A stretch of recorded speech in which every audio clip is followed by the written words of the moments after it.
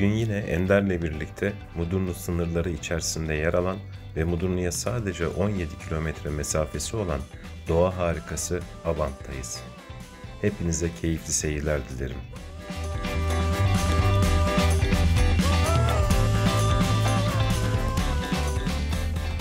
Evet arkadaşlar, Abant'ın geçiş noktasında en yüksek yerde bulunuyoruz şu anda. Burasının rakımı 1450 rakım civarında bulunuyor.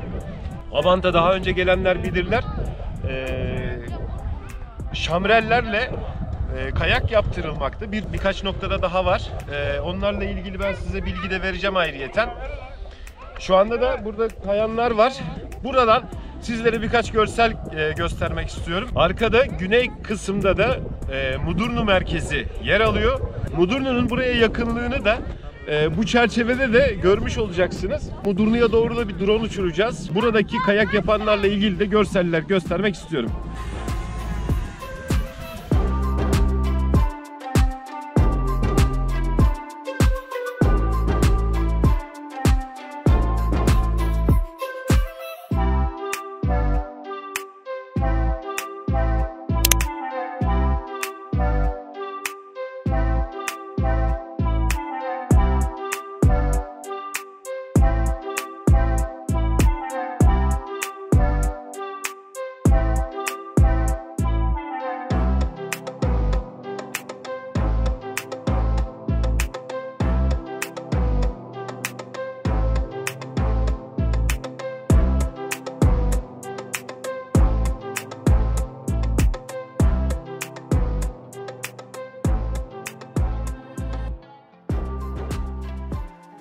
Sizlere az önce Abant'ın geçiş noktasındaki en yüksek yerde olduğumuzu söylemiştim. Yaklaşık 1450 rakımdayız diye. Burada Ali abimiz var. Ali abimizin de böyle küçük bir baraka gibi bir yeri var burada. Böyle gelip geçen konuklara, misafirlere sucuk, ekmek veya çay ikramlarında bulunuyor burada.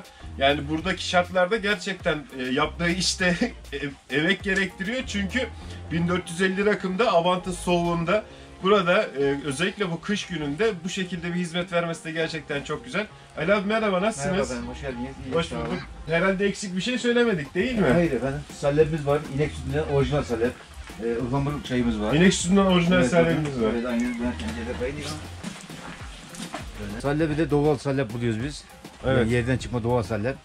Burada da aynı zamanda kayak da yapılıyor. Kayak yapılıyor efendim, evet. Bu şamrellerle yapılan kayak da şu anda fiyatlar nedir? Şu anda saatini 40 liraya veriyor arkadaşlar ama tabii saatini de uzaltıyoruz. Yani serbest zamanda uzaltıyoruz. Bir saat, 1,5 saat olabiliyor. 2 saat oluyor. Yani şey yaptığımız zaman çok sıkıştığı zaman kişi başı 40 lira. veriyoruz, evet. Mevsim ne kadar sürüyor aşağı yukarı? Mart'ın 15'ine kadar falan. Mart'ın başı, Mart'ın 15'i. Peki Ali abim, sizlere hayırlı işler diliyoruz. Biz teşekkür ederiz. Çok sağ olun. Kolay gelsin. Sağ olun. Sağ olun. Evet, Ali abimizin de burada aynı zamanda yöresel el ürünleri de mevcut. Çiçek balı, gül reçeli, kestane balı, arı poleni, dut reçeli, portakal reçeli, köy domates salçası, çam kozalak şurubu. Çam kozalak şurubu bizim bu bölgelerde çok meşhur bir yiyecek. Nefes darlığı çekenlere, astım hastası olanlara çok iyi geldiğinden söz ediliyor. Kekik suyu çok meşhur yine. Burada üretilen ürünlerden bir tanesi. Cevizli köy yumurtası. Organik köy yumurtaları var.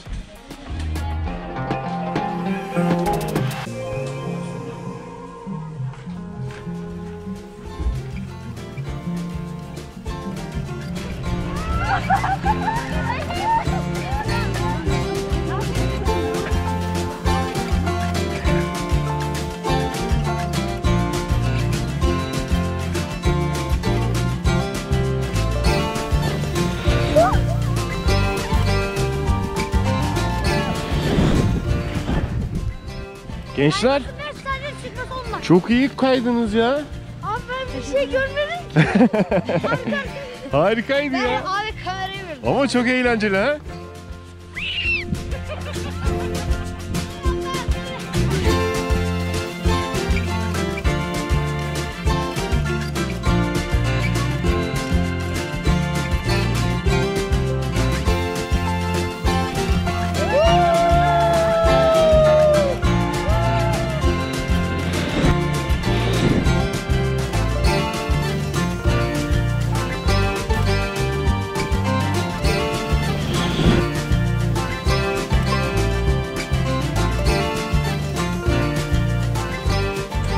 Biz de botumuzu aldık ve kayak yapacağız.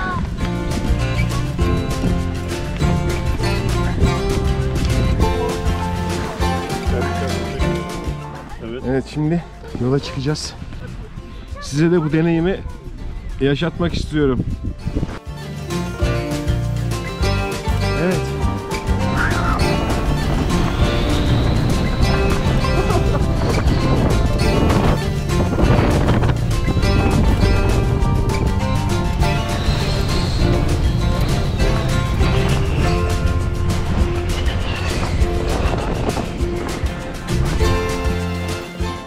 Evet, son durak. Enteresan bir deneyimdi. Umarım sizlere de bir nebze bu heyecanı yaşatabilmişimdir. Tabii kızağın en büyük efor sarf etme yerlerinden bir tanesi de tekrar yukarı tırmanmak.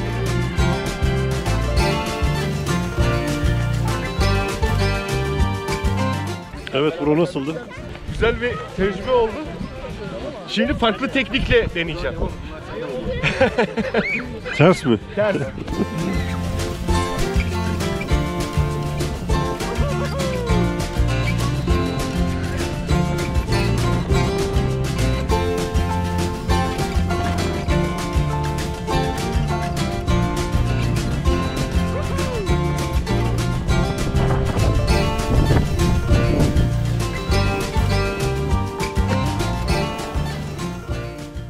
Evet. Bir yolun sonuna daha geldik. Artık buradaki çekimleri tamamladık. Belki yine biraz kayabiliriz de ya. Benim çok hoşuma gitti.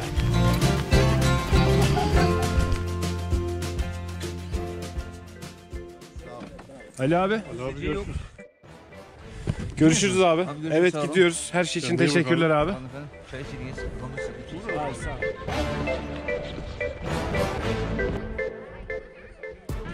Videonun başında çekimler yaparken Şamrelle kayak yapan piste gitmiştik. Abant'ın farklı yerlerinde de bu pistlerden olduğunu söylemiştim. Şimdi onlardan bir tanesinin yanındayız. Buradan da birkaç detay alacağız. Sizlere göstermek istiyorum. Hadi teyze.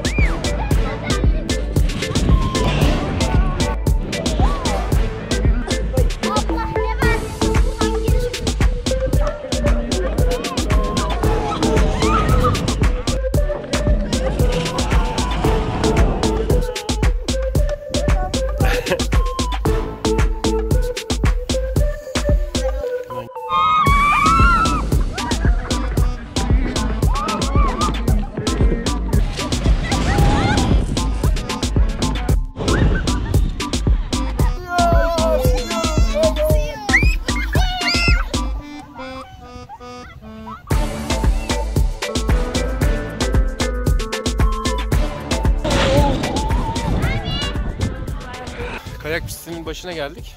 Size de bu keyifli anı yaşatmak istedim. Evet.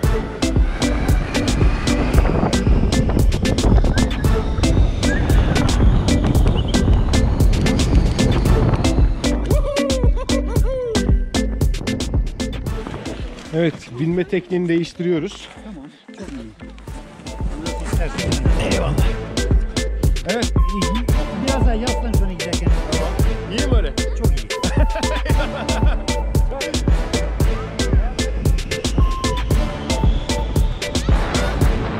Hoşçakalın.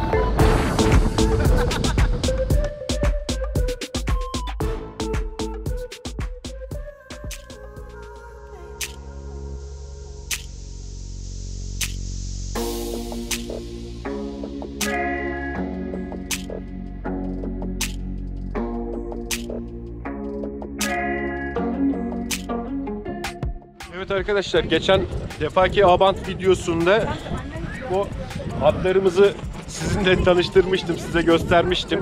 Umut arkadaşlar bu atımız. Bu da Kestane. Buradaki faaliyetlerini size anlatmıştım. Şimdi bir kardeşimizle birlikteyiz. İsminizi öğrenebilir miyim? Balta abi. Balta. Ufuk kardeşimizle beraberiz. O da bu işi yapıyor Abant'ta. Ve çok güzel bir atı var. İsmi de Yağmur herhalde, değil mi? Arkasında öyle yazıyor. ve Yağmur'la tanıştık. Yağmur da gerçekten çok uysal bir at. Şu anda kış döneminde nasıl bir faaliyet yürütüyorsunuz? Şu anda atlarımız zaten abi hani saatlik çıkarıyoruz dışarıya. Evet. Hani mesela 4 saat bitiriyorsa 5 saat ömrü duruyor. Yani Anladım. sıralı. Ha, çok soğukta Aynen. durdurmuyorsunuz. Saat kaçta başlıyorsunuz? Abi ben 11'de geldim buraya. 1'de götürdüm abi, mola verdik, yemek yedi.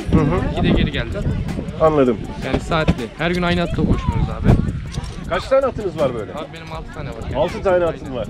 Uysal mı hepsi de? Aynen abi, hep büyük böyle saat. Çok güzel. Ücretler ne kadar kardeşim? Abi 50'ye var, 100'e var. Hani gidişimize göre değişiyor yani. Gittiğiniz uzunluğa göre mesela zaten rotanız belli anladığım kadarıyla. Aynen Ona göre de Aynen yapıyorsunuz. Anladım. Peki kardeşim, sana çok teşekkür ediyoruz verdiğin bilgilerden ötürü. Bu iş yaşamında da başarılar diliyoruz. Çok sağ ol, teşekkürler kardeşim. Ve bir maceranın daha sonuna geldik. Bu videoların devamı için kanalıma abone olmayı ve sonraki videolardan haberdar olmak için bildirim zilini açmayı unutmayın. Bir sonraki videoda görüşmek üzere. Şimdilik hoşça kalın, esen kalın.